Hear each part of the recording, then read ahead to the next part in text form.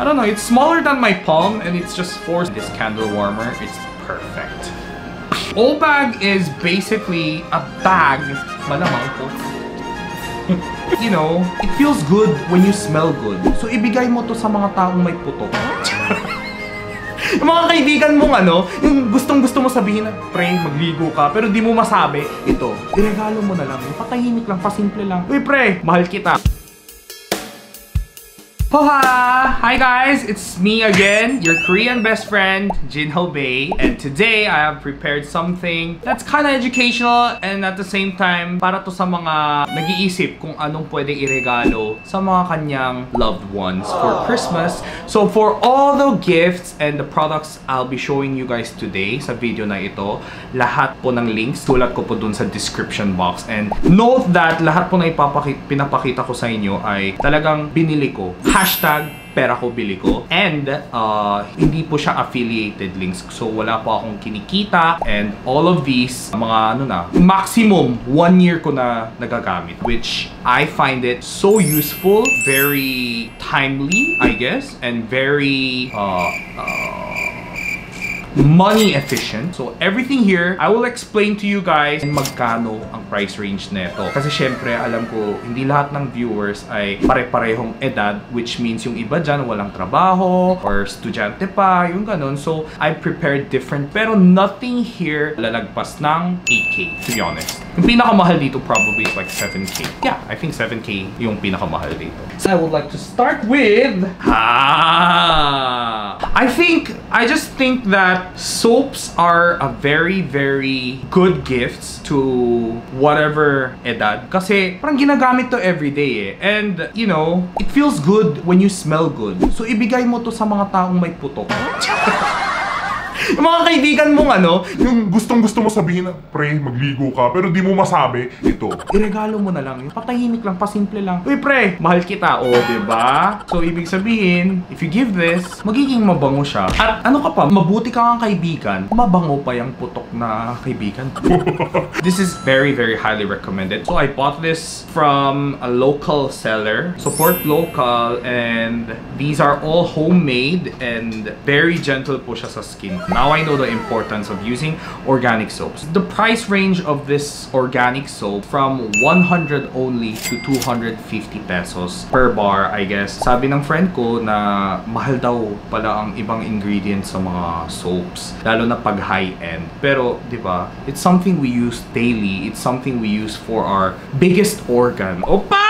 Ang talino! What's the biggest organ? It's our skin, di ba? Buti na lang kilala ko yung gumagawa nito. So, I know the ingredients this person uses. So far, nothing masama na nangyari. Better than the liquid soaps. Warmer. So, that candle warmer, actually, I was educated about the candle warmer and its function nung dumalaw po ako sa studio ni Ate Denise. Kasi, sabi ko, ang laki-laki ng studio niya. Nung unang pasok ko pa lang, tapos ang bango. So, sabi ko, ano tong, yung pabango na to that could fill that big space? As in, sobrang laki po ng studio niya. Tapos, pinakita niya sa akin, doon sa sulok ng D's room, D's studio, there was a little candle warmer. Like, really small. Like, ganyan lang. Tapos, yun pa lang, it could fill up the entire space. And ako, hindi po ako fan ng candles. I love scents. Mahilig po ako sa pabango, pero hindi po ako fan ng candle. Bakit? Kasi I'm just scared. I'm just that kind of person. I'm scared of fire. Eh, what if nakatulog ako na nakabukas yung kandila? So that's why I was never a fan of candle because of the safety reasons. So pag adjustable po ang strength ng ilaw, the stronger the light is, mas malakas ang scent. And yung kandila pala, akala ko nung una may separate candle para sa mga candle warmer. No, you can use any candles out there. I bought winter melon, I think, and cucumber, pero mas gusto ko yung winter melon. It's very elegant, di ba? It could be your night light also. And of course, pag may guest ako sa bahay, I would leave it on 30 minutes before or kahit 20 minutes before, and it will make my entire condo room mabango. Nakakabango talaga siya. So guys, next up is this LUMOS beam projector. how do you call it in the Philippines? Beam projector? In Korea, we call it beam projectors. It's very small, as you guys can see. It's just, I don't know, it's smaller than my palm and it's just 4 sides. So it's really like a small cube. The reason why I wanted to buy a projector was because, you know, as we get older, we develop some, mga sakit ng likod, sakit ng leeg, diba? But yeah, so I realized, kahit yung cellphone minsan nalalaglag sa mukha ko eh. Diba? Tapos sobrang sakit. You know that feeling? Yung nalalaglag yung cellphone sa ilong mo. Sakit, diba? So yeah, to avoid that, naisip ko, bili na lang kaya ako ng cellphone holder. Ayan, so bumili ako ng cellphone holder. Yan, galing sa Lazada, Shopee. Para hindi malalaglag yung cellphone ko sa mukha ko. Eh, ano nangyari? Pati holder nalaglag sa mukha ko. Ayan, hindi na ilong. Yung buong mukha. Yung sakit-sakit. So, naisip ko na, let's look for a projector. And I guarantee you guys, the quality is not bad talaga. From 720p HD clear solution and 1080p Blu-ray support also. According to the website, guys, the brightness of this projector is 3000 lumens. Diba? Ang galing ng Lumos for its price. And of course, it has an inbuilt Netflix and YouTube, which is, of course, the two most Pinoy favorite, or safe to say, the world's two most popular video platforms. And also, you guys can still wireless mirrorcast, which means kung gusto nyo, well, in my case, I only use it for video streaming, so I wouldn't be using this feature. There's also this, what do you call this? Yung ikutan, yung mga tripod ganun. So if you guys want it in different angle, all you have to do is buy a separate stand, I guess. So all you have to do is just press the hit button and just, you know, focus it properly, and you guys can enjoy whatever video you guys want to watch. And Lumos, like I said, sent me this, but there's a really funny story behind this. They sent me this like a month ago and I've been using it ever since. But there's a really funny coincidence behind this, you know, behind this projector that I'm holding right now. It's okay, so I'll get into the specs later. But just so you guys know, okay, I'll be showing you guys a screenshot. So my friend was kind of like an ambassador for this Lumos projector, and I messaged him this year, May 7. Sabi ko, eto, I'll pop up the screenshot right here. I'll cover the name for privacy reasons. Sabi ko, how much yung unit? Ayan. So I was already interested at this product. So tinatanong-tanong ko pa sa friend ko. Since May, I was supposed to buy it when I have an extra cha-ching. Pero thankfully enough, they messaged me and sila pa yung unang lumapit sa akin just last month. So, I know, God is good. So, and Lumos also told me that, JinHo, maybe it's a good idea if you get to give one away for your viewers. So, if you guys wanna win one of these Lumos Ray projectors, all you have to do is just comment down below why you want this Lumos Ray projector, you know? In my case, dahil sa neck pain. So yeah, and sa mga naghahanap po ng family gifts, sa mga kapatid mong may pamilya, ganon, yung mga kapatid mong walang TV sa bahay, ganon, o kaya yung sa mga may anak na, pamangkin mo, ganon, pinsan mo, I think this is really good. And it's not so, you know, it's not heavy. Yan, sa mga teachers din, sa mga schools din. And it has a built-in speaker. So, yung ibang projector kasi, parang sobrang high quality, pero kailangan mo pa i-invest sa mamahalin na speakers. And will message you. Siyempre, balikan nyo yung mga comment nyo. Yung mga iba dyan, nag-iiwan lang ng comment. Tapos pag sinabi kong, you're a winner, hindi na bumabalik. I will reply to the whoever wins in this giveaway. Alright? I'm gonna use a random shuffle play.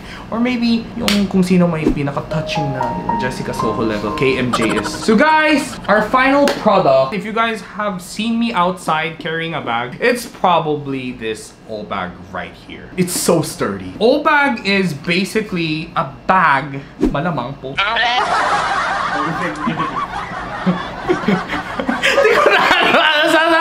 I guarantee you, it's so good. Dinala ko din to sa mga taping namin sa Balitawanan, and Direk was asking me, and also some staff were like, Jinho, anong bag yan? Ang ganda. Ang cute niya, ganon. How long was I using this bag? Parang more than 1 year na, no? So, O-bag is basically a tote bag shaped bag with these rugged handles, and it's a very high quality silicone according to the staff they were selling there. Kasi syempre, to be honest, but it's worth investing. Now, why did I buy this bag at the first place? So I bought this bag in the mid-pandemic, nung may Delta pa, yung nauuso pa yung Delta. What have we learned from the pandemic is you sanitize all your belongings once you get back home, right? So ako, I sanitize all my belongings na alcohol ang gamit. So that's when I invested on old bag. Ito talaga yung, I bring it everywhere, but mostly gym. I believe it's enough. Even for girls, it's enough. And they come in different colors. So this one, I bought it recently. Ayan o. May feelings pa siya. Feelings! Ano ba tawag dito? It's an inner daw. It's an inner. Kayo na po bahala kung kailangan nyo ng inner or ayaw nyo ng inner. Yung first bag ko, binili ko siya pang gym. So, maglalagay ako ng tuwalya kung basa o kaya yung mga tubig ko. So, in case it spills, I don't want it to be an hassle. So, I didn't put any inner sa first old bag ko, which is this gray one. It's really empty.